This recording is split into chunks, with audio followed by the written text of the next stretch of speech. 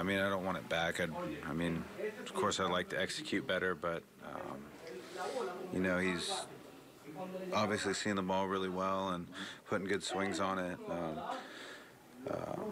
Yeah, I mean, he went down and hit a good pitch, so just tip your hat and move along. Is that right where you wanted it? You know, we were trying to go along the body line. Definitely didn't want it exactly right there because that's where his barrel was, but I mean, we were trying to go in there along the body line. About the pitch to Gardner of the two-seamer? Yeah.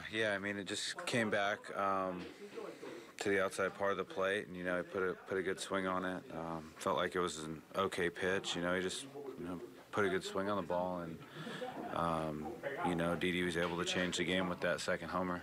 You felt like it was a pretty good bounce back for you after the last outing. Maybe wasn't quite as good as you wanted it to be. I mean, I definitely felt like I was able to make pitches tonight, and I wasn't wasting pitches like I did last time out. But you know, when you come off the field and you're losing the ball game, you didn't do your job. You know, you're giving your team a chance to still have a chance, but. You know, with that 2-out homer, you know, I was in a position to keep us in line for the win.